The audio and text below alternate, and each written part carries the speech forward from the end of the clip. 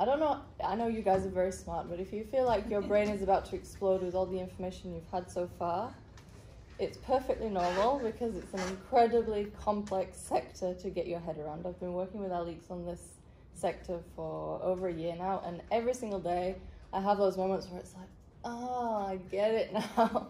But you don't get it because tomorrow you're going to have the exact same feeling when you learn something new. So it's incredibly complicated, and we've just highlighted 3 reasons for why it's particularly complicated. So as Dora was explaining with the many different types of flags and states involved, it's a very, very, very transnational industry to manage. So you can have a fisher from country A that's recruited by an agency in country B to fly to country C to get on board a vessel that's flagged by country D, owned by country E, but the captain that he works for is from country F. Then they go and fish in, I'm going to forget the alphabet, but country G. Then they go to the port in country H, where they then offload and export to country, what letter was I at? I. Yes. So trying to manage all of that is incredibly difficult. First and foremost, the principle is that the flag is the main country responsible. So the flag state is the main country responsible. However, the Convention C188 that Charles just talked about it doesn't obligate states to inspect foreign flagged vessels that come into their port, but it gives them the option to if they want. And there are other conventions like the Port State, what's it called? Port State Measure Agreement of FAO that obligate states, in fact, to those that have ratified to inspect foreign flagged vessels. So that kind of opened the door to make it easier for port state actors to come in and inspect labour conditions on board. But in general, I think it's fair to say that actually everyone is responsible for labour rights, particularly businesses. With the rise of due diligence legislation now, the responsibility is spreading to all of us. Isolation. So because of, and this is connected to the third point actually with declining fish stocks, because of climate change and overfishing, vessels are finding themselves in situations where they have to fish further out to sea for longer periods. They have to go deeper, they have to do more offloads of the nets and more catches basically per day to get the exact same amount of fish that they used to get in quite easily without going too far from shore. So just to give one example, it's not even an extreme case. When we were in Cape Town, we met a fisher who was probably in a situation of forced labour. His contract had ended months before, and his captain was keeping hold of his passport so that he couldn't get off the ship. He hadn't been paid in months. On that vessel, we took a picture that we'll show you on the last slide in this presentation. Someone had written on the wall, started on this vessel 2021, will go home 2023. So spending 2 years on board the same vessel is not even extreme. That's actually quite normal. So the isolation means that fishers are, for most of that period, unable to send any grievances to any port authorities, any union on land. They have no connectivity. We're potentially going to work with one company called Geeks Without Borders that are trying to make those devices that allow for access to the internet on vessels a lot cheaper and accessible. But it's a dream that may come into play in a few years' time. For now, fishers find themselves in situations where they simply cannot raise the alarm. Declining fish stocks I've already explained. So that's in general, they're the challenges in general. And then when it comes to port inspectors that we work with quite a lot, they still have their own challenges. So even when you have the political will for a port authority that has ratified C188 to go on board a vessel and do an inspection, they still face challenges. And these are these 3. So the sheer number of vessels that come into port. In Cape Town, there are over 300 per year foreign flagged vessels that come into port. The South African Maritime Safety Authority is responsible for inspecting not just those, but all of the national fleet, all of the shark diving boats that tourists use. Like, they're responsible for a hell of a lot more than just this area, and so the numbers can be really overwhelming. They have many things to inspect, so when they do go on board, they do have to check the safety, the labor conditions, whether that vessel has an exclusive economic zone permit, whether they've been involved in IUU fishing, and also the visa problem. So this particular fisher that I just mentioned, who was potentially in a situation of forced labor, one of the main obstacles was that his transit visa for South Africa had expired. And that was the excuse that the captain was using to keep him on board, to cook for him for the months that they were waiting for a new flag to take over before they could set sail again. So there are many, many different things that they have to look at in each inspection.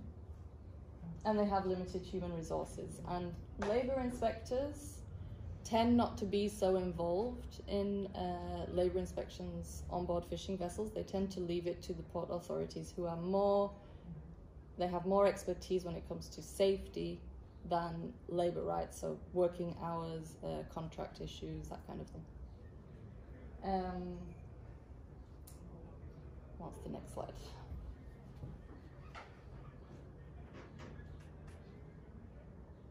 That's it. Was there another question actually? If you go on, I just put on the next slide sort of a summary of the many issues that could affect you as a person working on a fishing vessel. The typical human rights challenges refer to health and safety. I once heard that, of course, it's hardcore manual labor, and if you have cuts on a fishing vessel and you work in salt water all the time, your cuts never heal. Okay. It doesn't matter. That statistic is quite important. Can you actually explain it, Alison? Because there was a study that came out, I think it was last year, this one, that showed that there were 100,000 fishing-related deaths the previous year worldwide. There are only around 300 deaths per year in the shipping industry. So we cannot blame the waves and the weather for these deaths. Right. It's actually quite correlated with the number of ratifications of C188 and the number of ratifications of the Maritime Labour Convention that Charles showed you on the previous slide. So it shows that if you work on a ship, it doesn't have to be a dangerous activity because, well, in the shipping industry, the deaths are significantly lower compared to the fishing. I mean, there are different types of vessels, but it just gives you an idea of the attention paid to shipping, like people who work in shipping and fishers. Yeah. And then you already mentioned privacy and communication. So we've seen in the video how workers live in very tight, living quarters, and then they have no connectivity. So to file a grievance if there's abuse happening on the ship, they have to wait a year to come back to a port to maybe have access. But that's a problem, that they are really isolated at sea.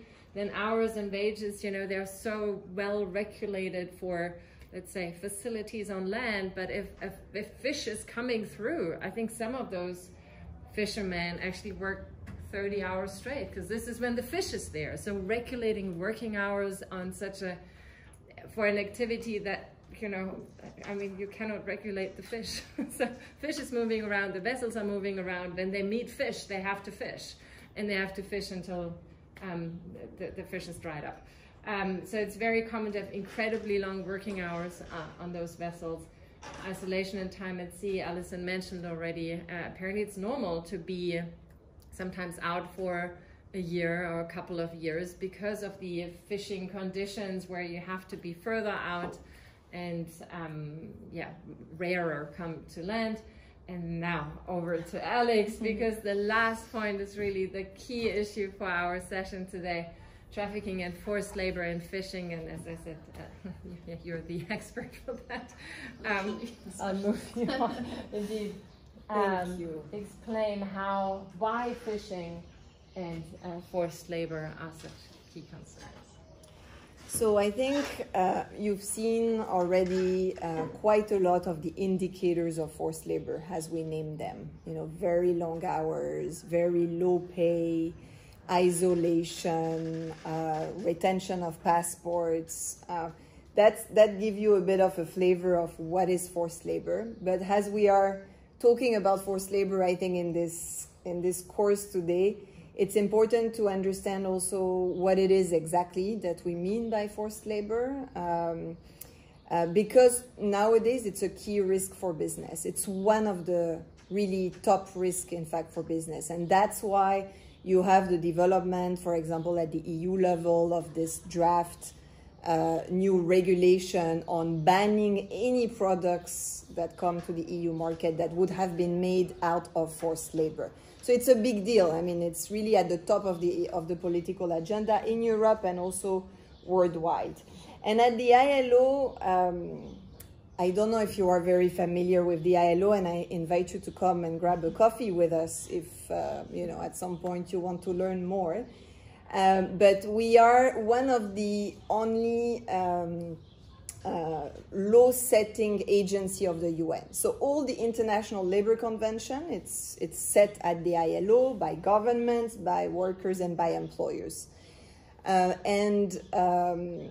In those many conventions, you've heard about Convention 188, so you can imagine how many international labor conventions there are. It's a very specialized field, international labor law. In those many conventions, there are 10 conventions which we say are fundamental rights, meaning these are the human rights of the labor rights, if you want. And among those 10 conventions, you have 5 key topics, where in fact we say even if a states do not ratify those 10 conventions, they still have to report what they do under this convention, under a process which we call the Declaration on Fundamental Principles and Rights at Work, which is not at all the case for the other convention, where it's only when you ratify that you have to report progress. So in those 10 conventions, in fact, you have one topic, which is the elimination of forced labor, which is one of the key 5 fundamental rights of workers.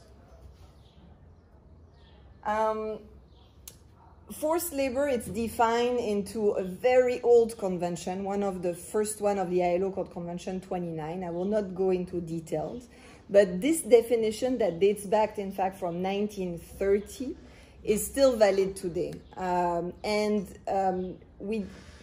think a lot of people, of students, when we speak about forced labor, they have this past view that this is linked to slavery, so this is something you can see quite easily. They think about the past forms of coercion in work. But you have to realize that nowadays forced labor is something that you can just go, pass through a construction site here in Geneva. And in fact, you have forced labor. You might have forced labor victim. It's something that is very difficult to see, that we have to investigate and monitor, and that also happen a lot in developed countries. So it's not only happening in developing countries, and we have to realize this. So we have this convention on forced labor, which basically extracts 2 elements when we speak about forced labor situation. One is the element of coercion. So you are coerced to do this work, but it's not like, slavery-like practices. It can be coerced because your passport was taken, for example, or because you haven't been paid since 10 months. So, and the employer would tell you, oh, tomorrow you will be paid. So they are coercing you in staying in the job by basically retaining your wages. And you have another element, what we call involuntariness, which is often people are deceived into jobs, especially when you look at migrant fishers, for example. They would be recruiting by agencies, by private recruitment agencies that would tell them, oh, I have a job for you in fishing in Indonesia. In fact, the salary will be this. These are the working hours. This is when you will come back. And in fact, when the person arrives in the job, he realizes that it's not at all the working conditions that were promised. This is what we call deception, contract deception. And it's quite difficult to exit those situations, because some of those migrant fishers, you have to realize it's extremely low pay. It's one of the lowest paid jobs in the world. So when you have paid $1,000 recruitment fees, you arrive on a vessel, it takes you a year and a half just to repay your recruitment fees. And then you're able to earn money, pay a ticket back home. So it's very, I think we have to, sometimes realize that people live in very different conditions than us. Something that would not be perceived for us as coercion or deception is very real for some workers on this planet. We have those 11 indicators of forced labor. This is what the ILO developed in order to distill, if you want, a bit the definition. And this is what we tell businesses, what we tell labor inspectorates. This is what you have to look for to see if you might be in a situation of forced labor. So this includes what we call the abuse of vulnerability, often, in migration situation when the person does not speak the local language, has the passport retained, it's very easy to use the vulnerability of the person. Intimidation and threats, threats to family back home in the situation of migrant fishers, of violence. Deception, this is what I just explained, contract deception, a lot of selling of dreams, which end up being not at all the case. Restriction of movement is de facto in the fishing industry because of the isolation also. Withholding of wages is one of the biggest coercive practices used by unscrupulous employers to retain people in a job. Especially in fishing, as Alison explained, often fishers stay for a very long time at sea, meaning that, if you do not get your wages after 11, 12 months, that's a major reason for you to continue to stay in the job because you think that, okay, next month you will have your wages. And it's such a big investment of time that, in fact, it prompts you just to stay in the job. Physical and sexual violence, unfortunately in extreme cases. Retention of identity documents. The person that we met, the fishers that we met in the port of Cape Town during this pilot inspection with the South African Maritime Authority had their passport retained by the unscrupulous skipper on the vessel, which was even not allowing them to go and seek help from the South African authorities in the port. So this is at this stage where you are on a vessel in the port and you cannot even go and see someone from the authorities because you cannot, cross this border in the port. Debt bondage, it's a key indicator of forced labor. This is often linked to recruitment. So, normally what the ILO, we have another convention, Convention 181, which sets the rules for private employment agencies conduct and which says that normally workers should not pay for their recruitment. You will not pay to get a job after university. You're not going to pay the company to get the job. That's not very logical. Unfortunately, in a lot of low-wage occupation in this world, people continue to pay illegal fees for their recruitment, which then puts them in this situation of debt. And you always have to compare what is the fee that the person is paying to get the job and what is the wage that the person will have. Because, if you have a very low wage and you pay very high fees, it takes you months to repay those fees. So you have to work to repay. And then lastly, abusive working and living condition and excessive overtime. This is quite common in the fishing industry. We've seen it quite well in the Jan Urbina documentary in the beginning. Living conditions can be really something.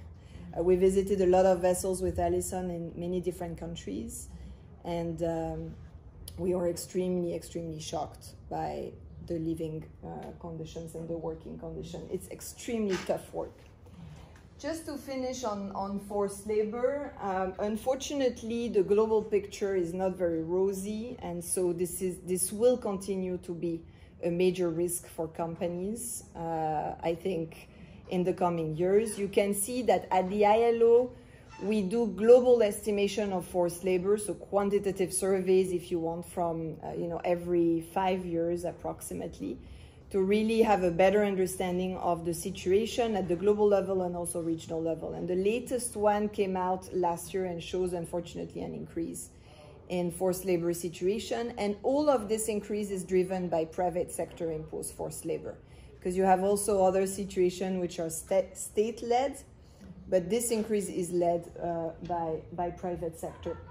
In this global estimation, because the fishing sector is at risk also of forced labor, for the first time we estimated a separate estimation for the fishing sector that is telling you that at the very minimum there's 128,000 fishers that are in a situation of forced labor worldwide, but we think that's really an underestimation. It's the first time that we were trying to do the methodology, and it's also a sector, as you can imagine, where it's extremely difficult to collect data.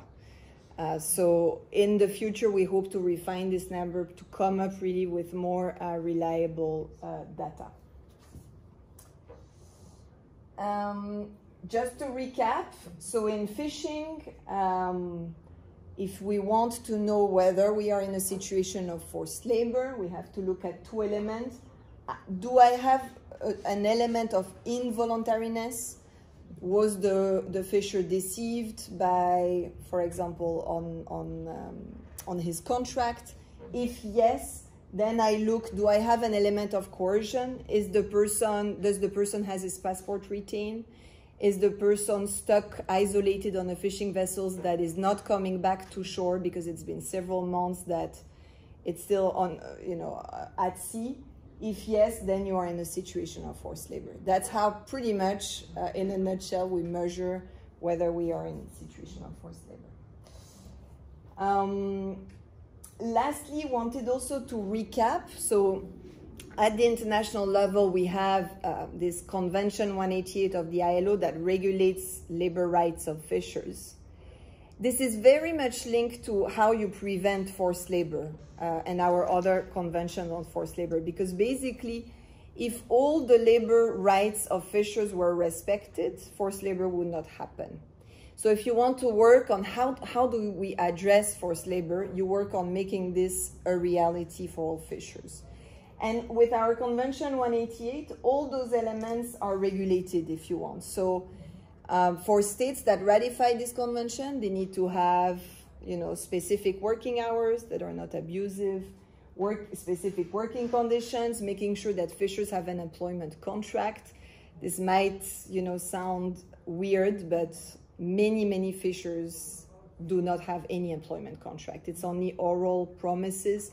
So then, you have absolutely no legal pieces that can also back you up when you want to seek justice for some of the violations. So it's just to recall what Convention 188 covers. And honestly, recently, I've been trying to do with Alison some know your rights. So, one thing that the ILO does is to clarify for certain categories of workers, what are your rights? It's one of the most difficult exercises we've ever been doing. It's usually a very long document. We want it to be like a one-pager, but it's like 20 pages. It's extremely long, and you realize that it's, normally in national legislation, you have a labor code or labor law. So it's clear. You look at the labor law, okay, what are my rights in terms of working hours, in terms of annual leave, in terms of this and this, and you have know your rights in a day. For fishers, it's not at all well regulated in many countries. Sometimes some of those rights are not at all in law, so it's completely vague, completely absent. Most of the time, it's in so many different types of regulations, so not only in the labor law, but in the fisheries legislation, in the shipping acts.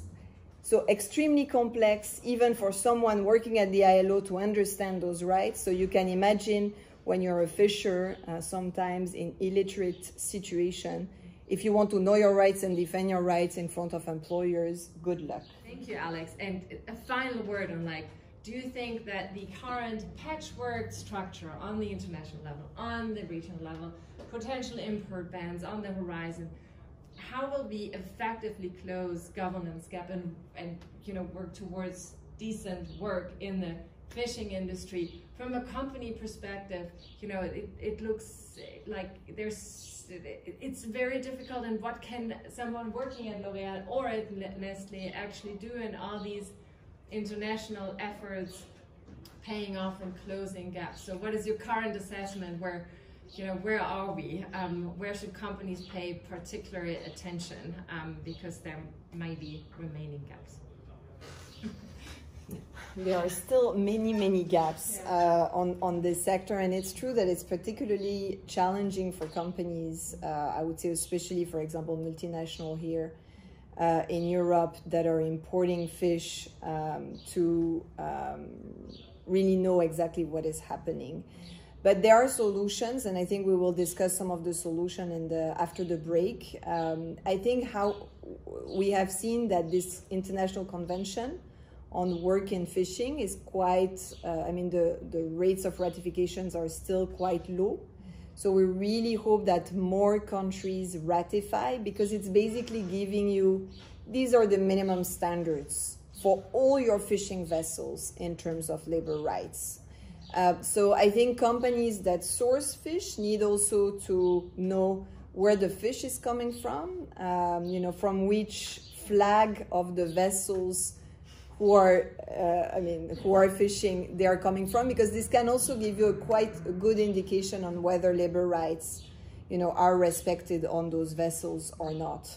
And that at least shows commitment from those countries to raise the standard and come up in a gradual manner to, minimum international requirements. So I would say that's really something that we encourage employers to do. And at the national level, we are seeing, in fact, employers supporting quite a lot, pushing also for the ratification on Convention 188 to also avoid, competitions from vessels where, who would lower wages, lower working conditions, which are,